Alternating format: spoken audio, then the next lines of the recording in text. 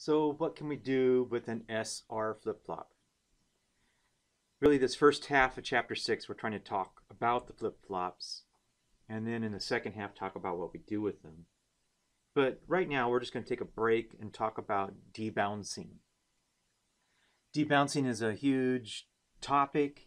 You can see here in this list of documents associated with the lab section of this course, 4 Verilog circuits that have been made, each debouncing in a slightly different way. So this is an introduction to a really thorny problem. What we're looking at is a switch. It's a single pole, double throw switch.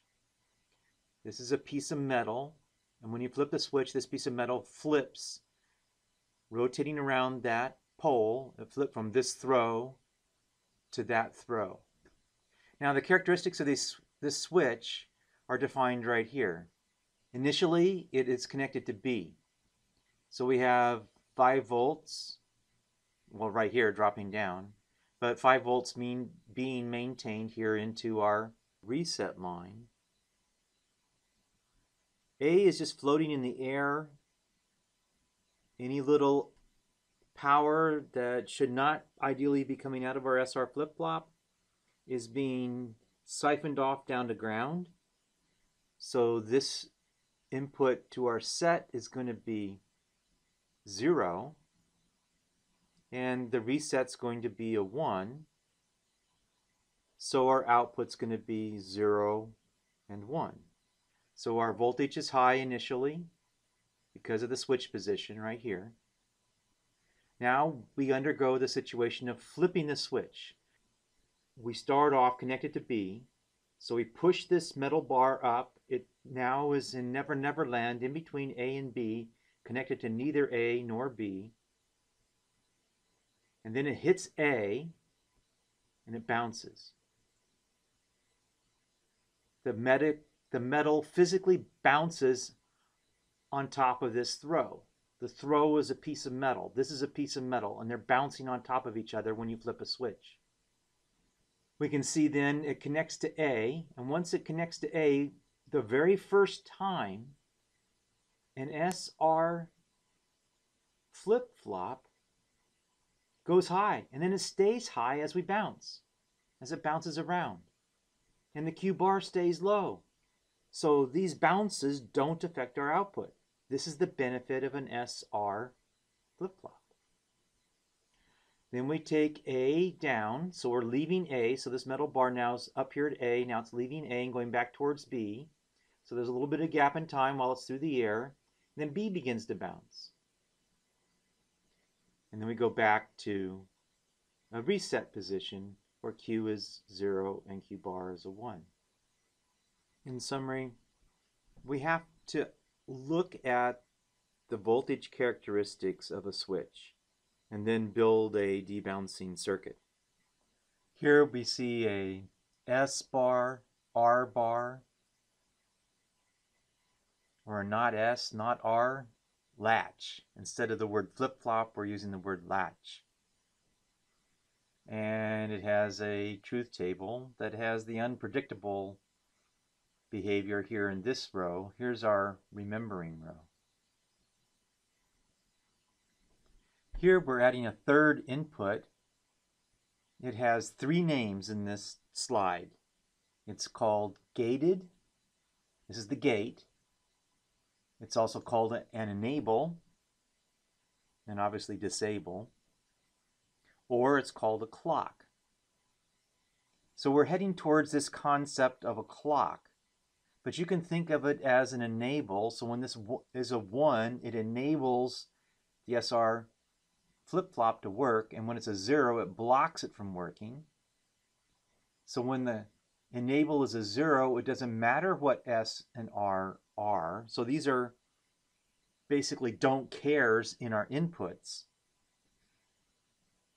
And our circuit's just going to sit here and remember forever as long as the clock's 0. It's going to open its eyes and look at the inputs, change perhaps, and then shut its eyes and just remember.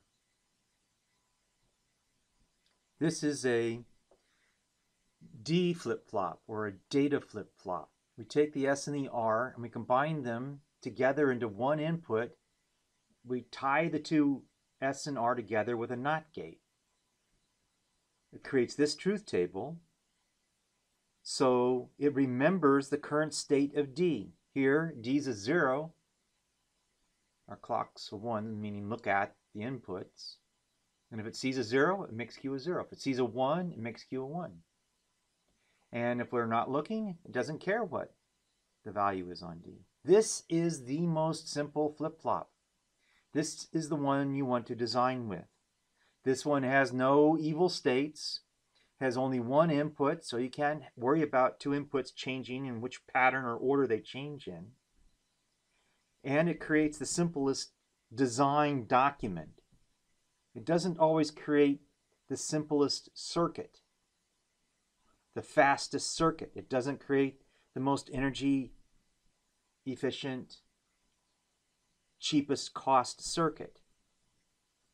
But it makes the design process, the time you take designing the circuit, less.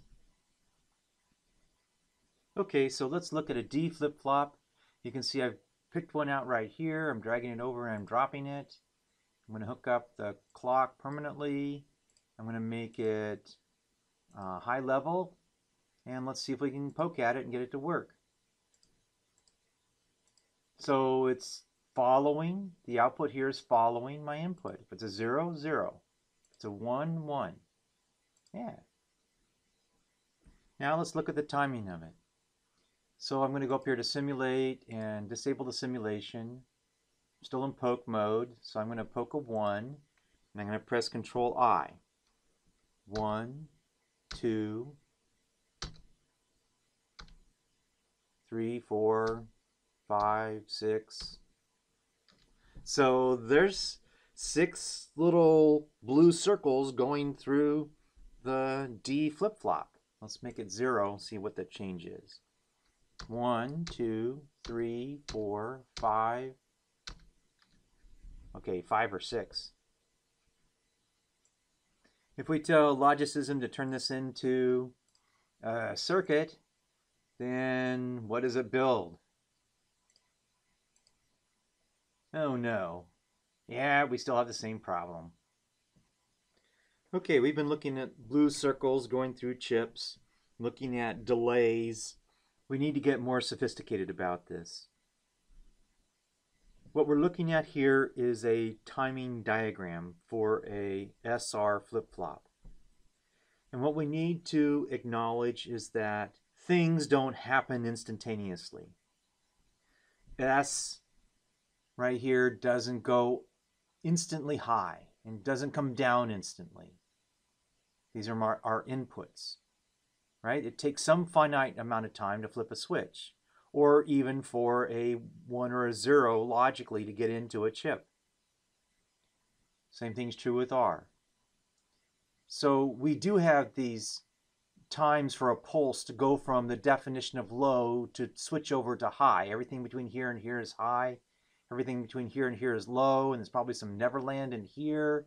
And this is why you take discrete math, so you can begin to verbalize this in a more precise way. Here we have the time of a pulse to go from high to low. So here it's high, and here it's turning low. And maybe these are the same level, and maybe they're not. Here we see a different time for a pulse to go from high to low. Maybe they're the same. Maybe they're not. Here we see a different time for a pulse to go from low to high. From low to high. What is the event that we start triggering everything from? So this gets really complicated and messy, and it can ruin our circuits. Remember now, our goal is to run these circuits as fast as humanly possible. We're slipping into this world where we're beginning to talk about a clock. And these issues then become a problem. If we slip into the world of talking about the brain, then we deal with these issues in a totally different way. That's in Chapter 9. In this course, our goal is to ignore the rise and falling slopes in this way. You can see that we're saying, okay, here's our S, and this is a vertical line. This is why you've been writing on engineering paper. And we can see that Q is coming up a little bit later, and Q bar is coming up a little bit later. So the difference between this line and that line is a delay. And we are just going to stick in a delay. It doesn't matter what it is, what its value is on this timeline right here. And these timing diagrams are just going to stick in a little bit of a delay to show that this is causing this yellow event of S going high is causing our Q to go high and our Q bar to go low. So let's go through now and look at the rest of the detail here in this timing diagram. It looks like we have an event here where S is going low.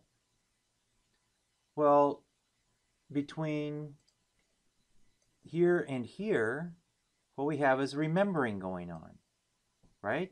The SR flip-flopper is remembering that Q is high and Q bar is low.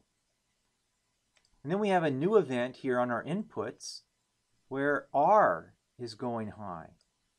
So immediately what happens is Q goes low, well, a little bit later, not immediately, and Q bar goes high. Cool. And then a little bit later, what we have is our R going down, and we enter another remembering state. Now we're remembering that Q is 0 and Q bar is high. Now we're going to start dealing with chaos. Here we have the exact same thing as right here. So we have the S going high, and then we have our Q going high and our Q bar going low. But our S doesn't come down until here, and our R goes up in the middle of all this. And we have that evil situation where S is high and R is high. So how do things respond? We look at this event of R going high, and we see that Q bar stayed low, and Q went low. So now they're both 0. R goes down low. And when R goes down low, right here, then the set takes over, the set dominates, and our Q responds by going high again, and we've got a normal situation where Q is low and Q bar is high. And then we go into a remembering situation. When S goes down low and R is down low, then we go into a remembering right here. But there was a dance with chaos in here. So let's look at a different dance with chaos. Here we're going to say, okay, reset goes high. All right. Just immediately after reset goes high, Q goes low, and Q bar goes high. So we're resetting back to 0. All right. And now reset staying high, and in the middle of reset staying high, S goes high. So we've got the evil situation, the same one as right here. The evil situation where S is high and R is high. Now the minute S goes high, here, what we have is, instead of our Q dropping down to 0, our Q is already 0 in the middle of this, our Q bar drops down to 0. Which is okay. Now we have 0, 0. And set gives up, reset wins, and reset gets to pull its Q bar up high again. Just like over here, when set won, it got to pull Q up. Well, here reset gets to pull Q bar up. And then we have the situation where R goes down, and we have this remembering going on right in here. Remembering that Q bar is high and Q is low. Okay, now we're getting into a really difficult situation. S is going high, and we have our Q bar going high, and our Q going low. That's what we would expect a little bit later in time. And then we have the evil situation of S and R both being high. And just like before over here, when S and R are both high and Q is high, Q goes down right here. So Q goes down right here. And we have that crazy situation where they're both 0. But now we see the problem. Both S and Q drop at the same time. 2 inputs change at the same time. Now you remember me bouncing on the table. You remember me hitting the table with my hands. We know that both of these things can't happen exactly at the same time. We've made an approximation by squaring all these corners and not having rises edge and falling edges to determine exactly what happens. And because of that approximation, because of that logical approximation, we don't know what's going to happen. We don't know what could happen. Well, Q could go high because set 1. Or Q bar could go high because R1. Here R1, here set 1. We don't know what's going to happen. So this situation right in here is unknown. It's unknown to our simulator. It's not unknown in reality. In reality, these falling lines right here are real, right? But they're going to be at a slope. And the slope and the definition of what is a pulse high and what is a pulse low is going to determine what happens. But our simulator doesn't know. They're both low right here. This is supposed to be a remembering situation. Just like this was remembering, that was remembering, this was remembering, right? Both our S and our R are low, but they don't know what to remember. Our simulator doesn't know what to remember. This is all solved at S and make it a 1, and then it goes, I know what to do. I know to make Q high. I know to make Q low. So this is called a timing diagram, and you're asking yourself, why am I doing this? Well, this is how you debug a circuit. This is what the instruments display on their screen. This is the data that you capture to prove that your circuit's working. This is the information you put in to your test and say, my circuit must behave this way to pass the test.